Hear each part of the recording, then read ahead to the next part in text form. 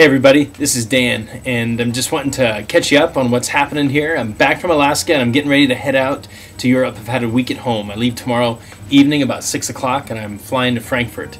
I'll get in there on Wednesday morning about 11 o'clock, and a buddy of mine's going to pick me up, and I'm actually going to spend the night up in the K-Town area and be able to see some friends for dinner and be able to hang out with them a little bit. Next day I'll take a train back to Frankfurt and then I fly down to Sicily.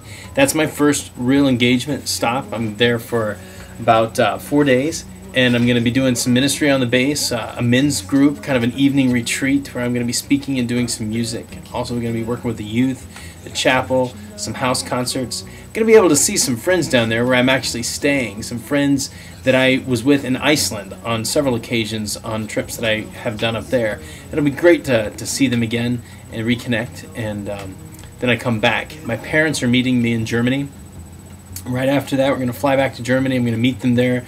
We've got some ministry there at a prison, a military prison, as well as some youth programs for military youth that I'm going to be doing. And then my father and I are heading down to Villigen, which is an area, a resort area, where we're going to be on a retreat with the men of Heidelberg community.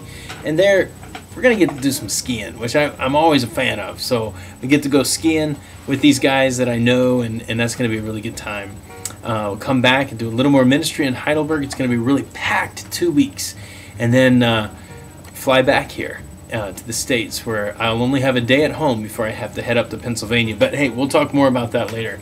Just wanted to update you with what's going on, and I really appreciate your prayer as I've gone through this really busy week. Kind of got myself a little bit too tired, but hey, that's par for the course. Really appreciate your involvement, responding to the updates that have gone out, and your enjoyment of having those on there, but those photos and things. But thanks a lot. Appreciate your prayer.